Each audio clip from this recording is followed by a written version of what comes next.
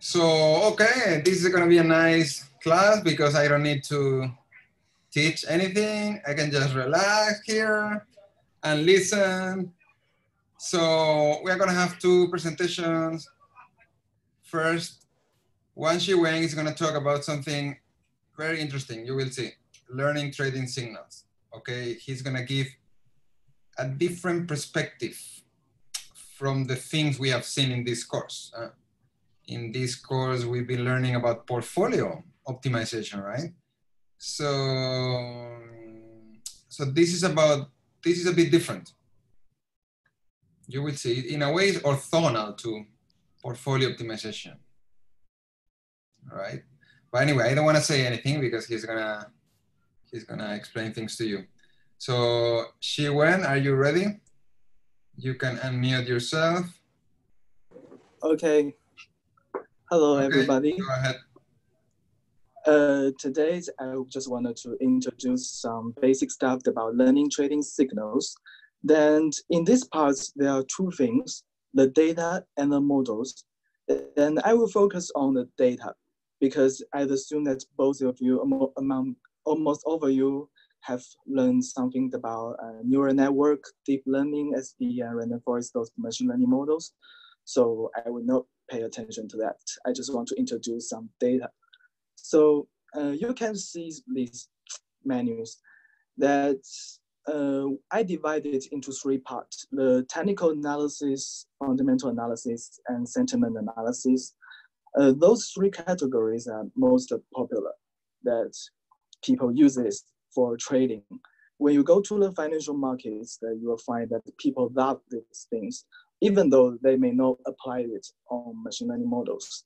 Still, it's very useful. So I want to introduce how to trade based on it. And if you want to apply machine learning models, how can you get the data and apply the data on the models? So the first things, the technical analysis that you may heard of it, things like moving average and the relative strength index and those terms that you may heard of. These are very useful in financial markets. If you go to financial market, that you'll find people use it in different perspectives. But now I just want to focus on one perspective. How can you use it for the trading? The first things that is NACD, the moving average convergence divergence. This is one technical indicator that we can look at this plot. The first thing, this is the stock prices. The stock prices maybe it's Apple, and it's 2018, the stock prices. Use these stock prices alone that we can calculate the technical indicators NACD. That you may, you have to know that every technical indicator is from the stock prices. So if you have the stock prices, you can calculate almost all the technical indicators. It's different from another analysis like sentiment and fundamental analysis. Those other analysis requires more information. But in technical analysis, you only need stock prices. The high prices, the low prices, the open prices, close prices, and the volume. So this is the first part. In this indicator, the NACD indicators, we have three elements. NACD lines, those gray lines is NACD lines. And the signal lines, we'll introduce it later, and a histogram. Let's say the NACD line is calculated by the difference between two elements, the 12 days exponentially moving average and the 26 days exponentially moving average. So this is the definition of NACD lines. And what is signal lines? Signal lines is just the 9 days exponentially moving average of the NACD lines. So it's from the NACD lines. And what about NACD histogram? Histogram is the difference between these two lines. But you just know this definition. But people can create some trading strategy from these indicators. So I want to introduce three trading strategy. The first trading strategy is crossover. The crossover that states that the buying signals occur when the NACD line is above the signal lines. Basically, it means that it's your stock price, your stocks is in a strong upper trend. That's the meaning. So, which means that the NACD histogram is positive. So if the histogram is positive, then you buy these stocks. Otherwise, you sell it. So we can have a look at this. So when the histogram is positive, then you buy these stocks. Otherwise, you sell it. So you can trade your stocks based on this strategy. Then this is the performance. This is the performance. I want to say that no trading strategy is successful all the time. Sometimes it fails, sometimes it succeeds. But basically, all the trading strategy is useful. It's useful at some periods, or you can use it for analysis. The second strategy is histogram reversal.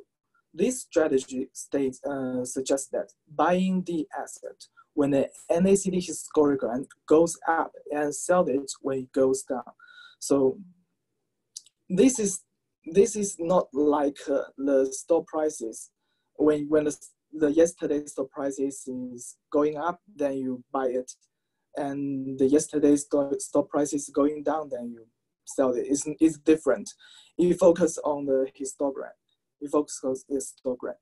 But if you want to ask me which strategy is better, I may say that no strategy is good, but some are useful. This is like machine learning models. Sometimes you can use it, sometimes it doesn't work. So look at this.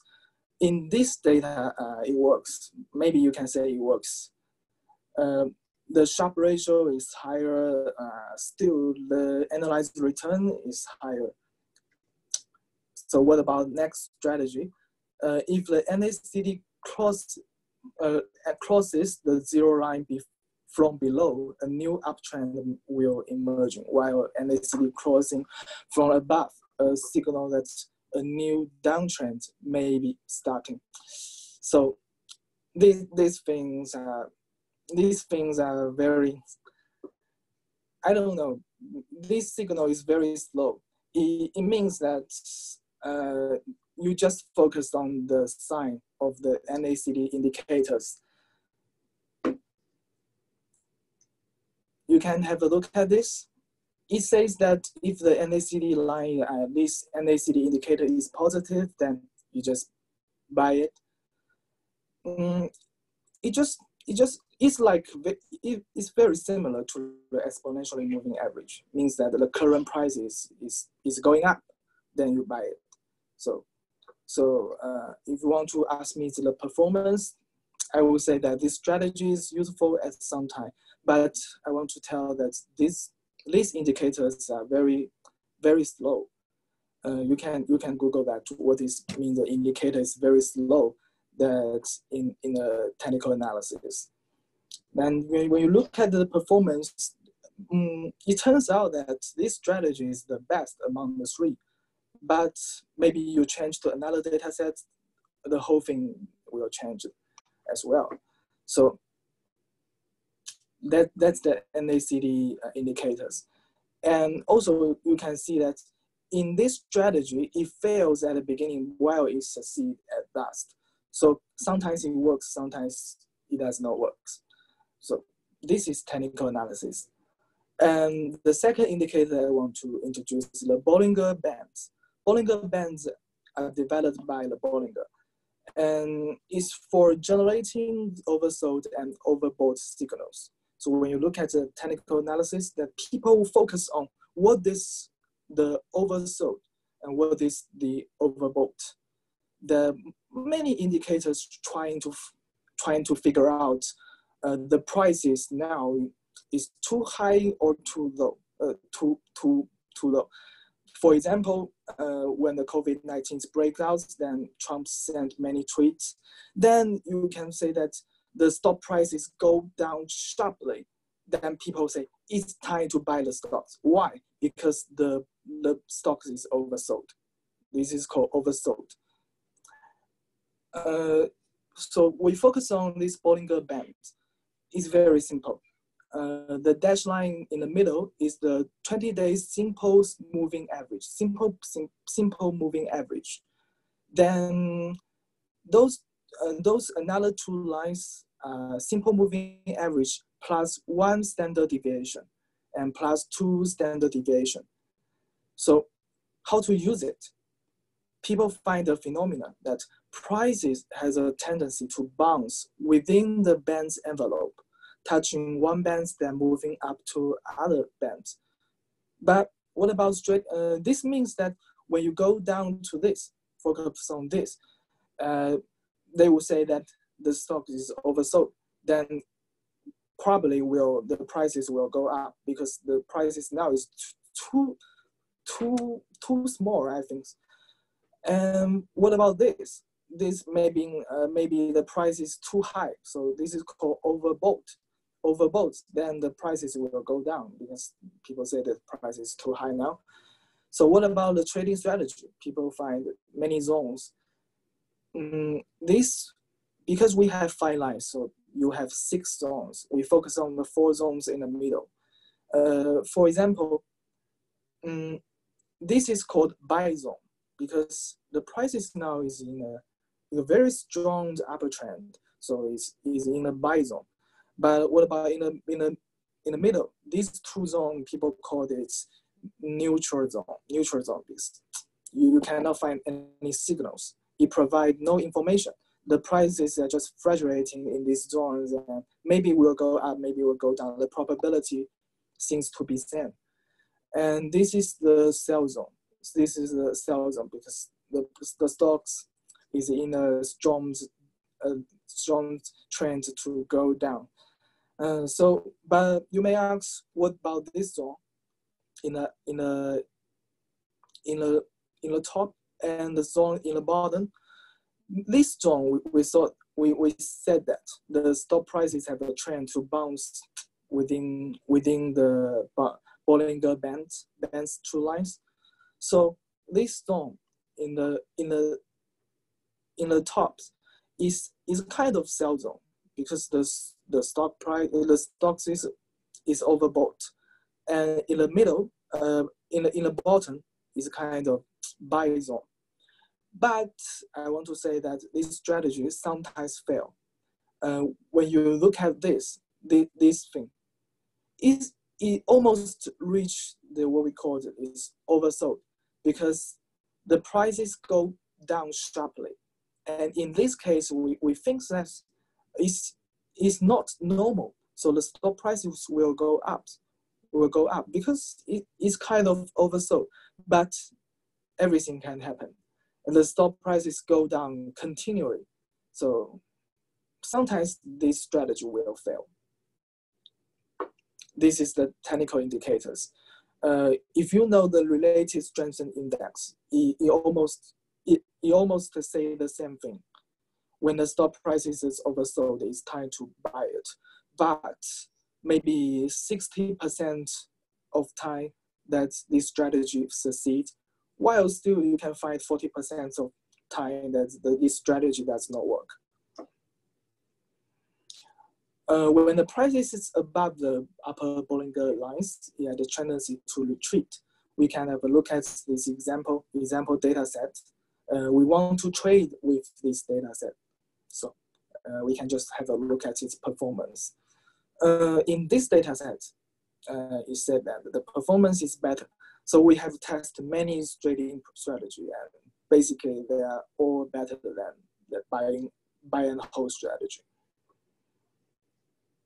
But in this one, we can say in this period, this strategy is very successful. But in this period, this strategy fails. So who knows?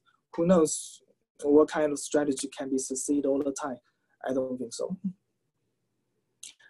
So Now, you have been aware of that. Every indicators can be a predictor. So if you want to trade, that you will find that you have maybe 100 technical indicators, but every indicators give you different answer. How can you make your decision? For example, here the oscillators, it suggests you to sell, while the moving average, those indicators, they suggest you to buy. So how can you combine those answers? Now I want to say an oscillator is a technical analysis indicator that varies over time within a band. Like a Bollinger Band, it's within the band, while the moving average is not. So how can you trade? Now I just show you the list of technical indicators. These indicators, if you want to design the trading machine learning regime, that you can select these indicators. Those are very popular, but you cannot just use it.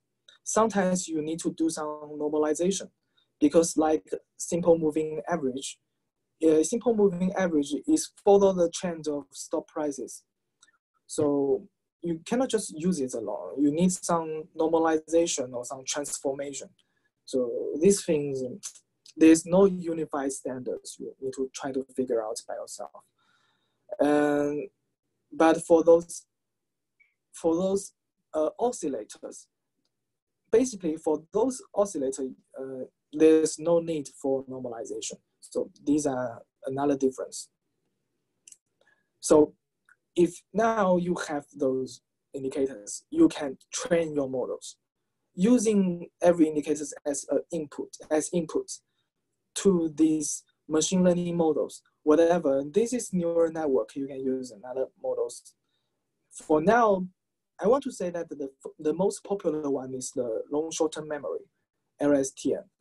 That's the most popular one. You can try, but still, there's no guarantee that the models can work. Sometimes it's about the feature engineering and feature selection. Those things in academics that people have no conclusion, because it depends on data set and depends on the behavior of the stock markets. And even though you know that the stock prices are affected by many factors, like the financial news, and sometimes the companies can just lies on their financial report. Those things like this happens all the time. So technical indicators is just one way. If you go to the financial markets, I believe that people will consider more. And another thing is that since every indicators can give a prediction, so what about just combining their answers? For example, the simple moving average give you up or down prediction, and for every indicator they gave the prediction, you just combine them. So the input is those binary input, or you can say they can have three values: positive, neutral, and negative. So these another kind of input. Then you use these input to train your model to get the output. So this is the introduction about those technical indicators, so how people use it. Basically, when you search the machine learning for stock prices prediction, most of papers are using those technical indicators. And another way of using machine learning models is to create a totally new indicators. These are another topics, because one indicators are just a function of the high, low, close prices and the volume. So it's a kind of function approximator. You know, machine learning models are function approximators, so you can approximate a new function. So this is another topic, so I don't want to introduce it. There's some possible reference. Second things, the fundamental analysis. here I just want to introduce the data. So what's the difference between fundamental analysis and technical analysis? Technical analysis just focus on historical prices, while the fundamental analysis is from the company's financial report. Every quarter, that company need to publish its financial report. Then based on their performance, then you trade. There are three big categories: the balance sheet, income statement, and cash flow statement. So you can build machine learning models based on these fundamental indicators. It's very similar to technical indicators, while the data frequency is much slower because it's from company's financial report. So every quarter you just have one data. Every year you just have 4 data. So the data frequency is really slow. So what is balance sheet? Balance sheet is a statement of financial position of business that lists the assets, liabilities, and owner's equity at the particular point of the time, usually at the end of a quarter. So what can we use? For example, how many assets, how many liabilities? But still, these things are not so useful. But we can use those balance sheets to calculate some what we call financial ratios. You will see later. Those financial ratios are more useful. And this thing, maybe you are more familiar. This income statement, like net income, operating income, things like that. You can have a feelings that if a company's income is going up and up, then the stock prices will go up. It's very natural. So this is fundamentals. And the cash flow, we want the cash flow to as higher as possible. It means that the company is healthy, is kind of healthy. So cash flow is net amount of cash and cash equivalent being transferred in and out of a business. For now, still, we don't know how to train a machine learning model. So we need to calculate financial ratios. Those financial ratios are created with the use of numerical values taken from the financial statements to gain meaningful information about the company. Usually, in machine learning, it's better to use those financial ratios. These are 2 examples. For example, the net profit margin. This is one financial ratio.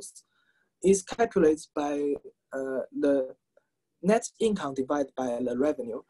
In general, the higher a company's profit margin, the better. So these indicators tell you something. So you can train your model using this indicator.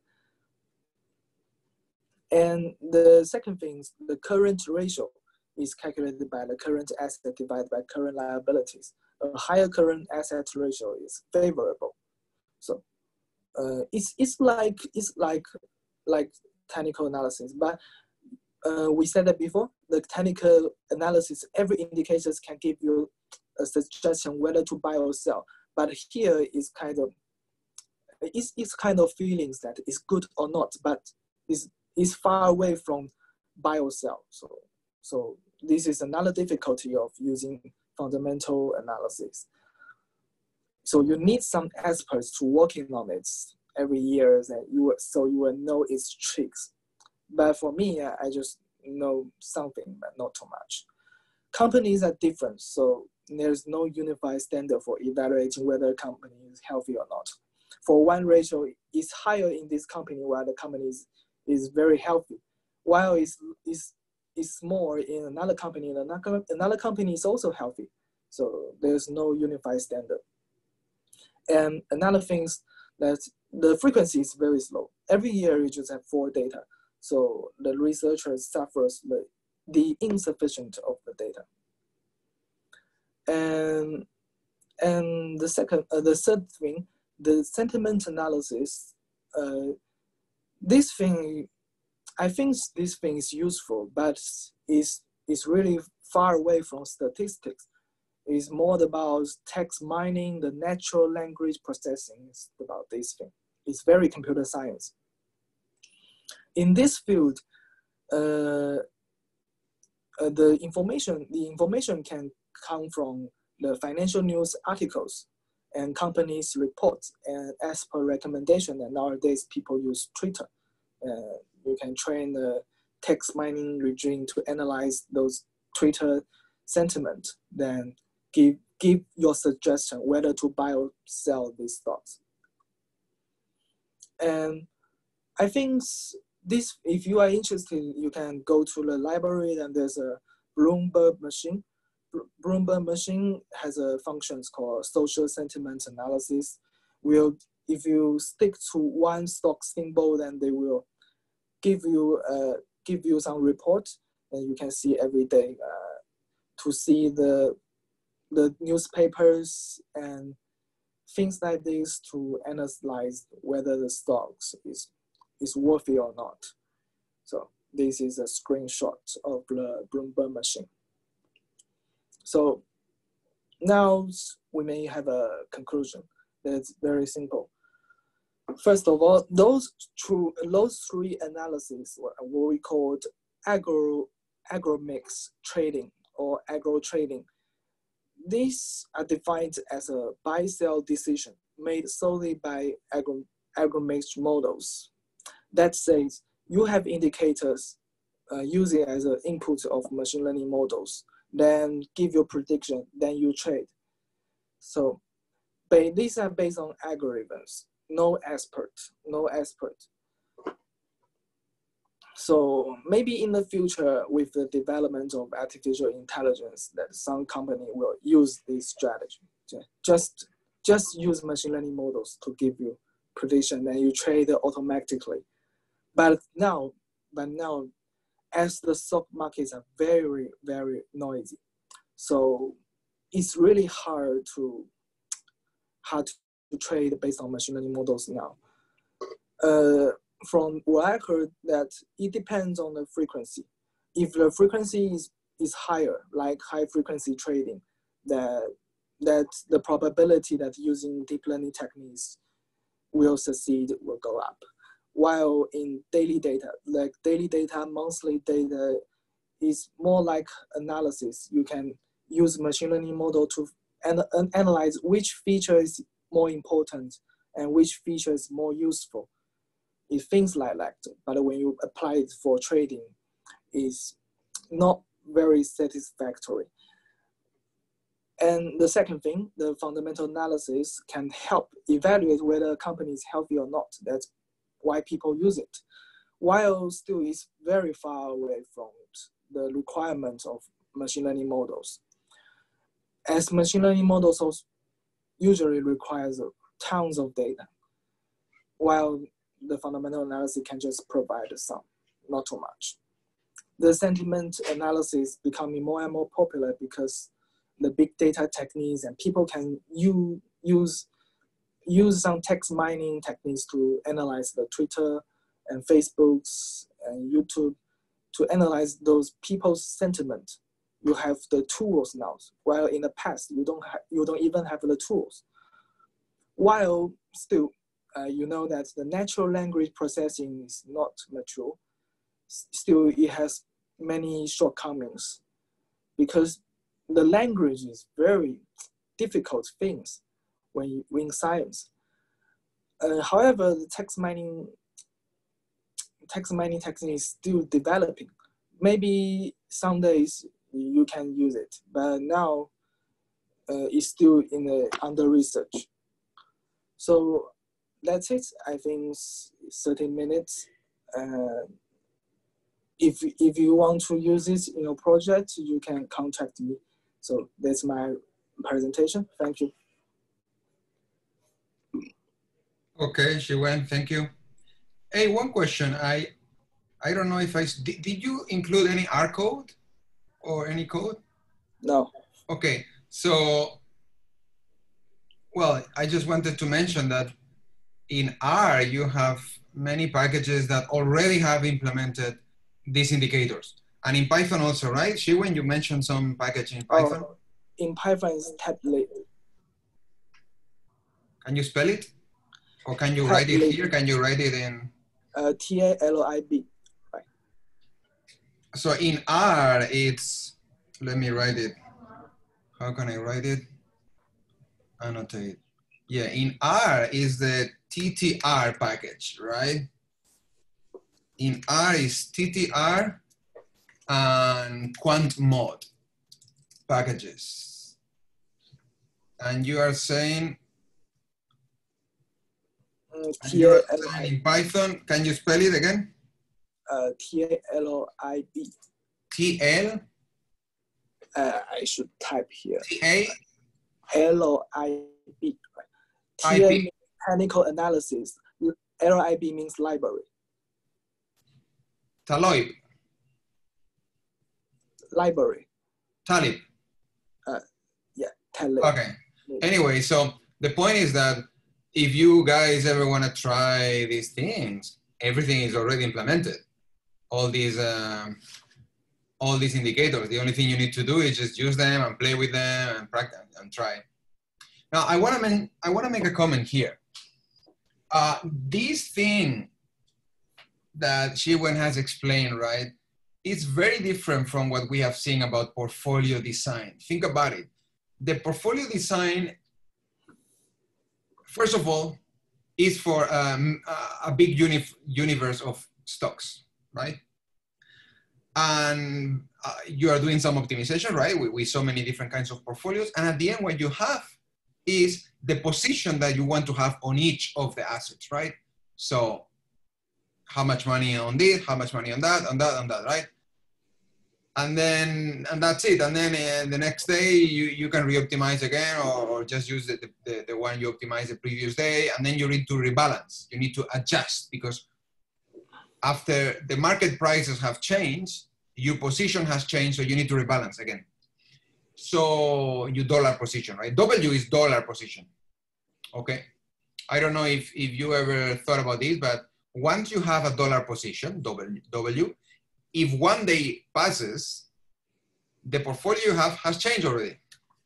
Automatically, the dollar position has changed. So if you really want to have the W that you wanted to have yesterday, you need to rebalance. Anyway, my point is that with that approach, you have the position that you want on each asset. That's it. Now, this approach is different. First of all, I don't know if you noticed, but this is only for one stock. So this approach is stock by stock. So in principle, yeah, you don't take into account correlations between stocks and all that. So this is one by one. And also, basically with these indicators, you determine what is called the signal. The signal is a signal that is either 0 or 1. Basically, it's like you're in or out. So right? Usually the signal doesn't tell you how much you want to put. No, either out or in, right? So it's very different. Think about it. It's very, very different, the philosophy of this and the philosophy of portfolio design.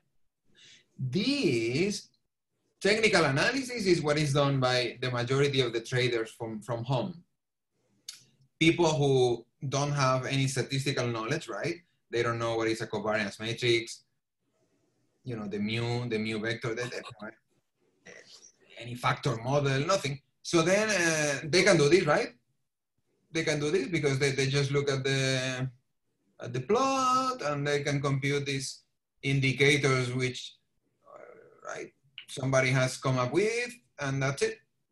And you start trying, oh, this works, okay. It works, then you try and it doesn't work. You are, oh, but it worked before, now it doesn't work.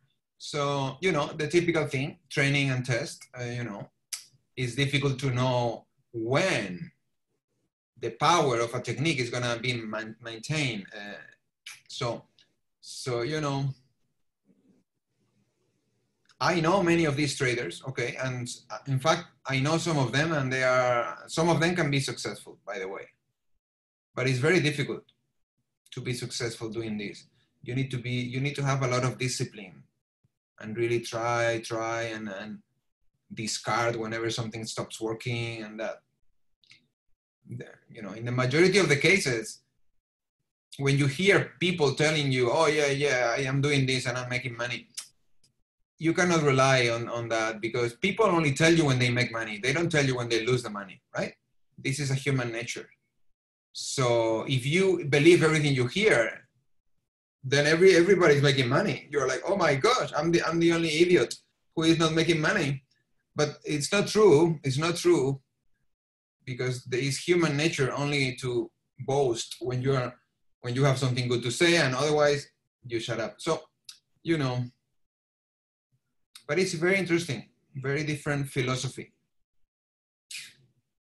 Anyway, so anybody has any question for Xiwen or for me on this topic?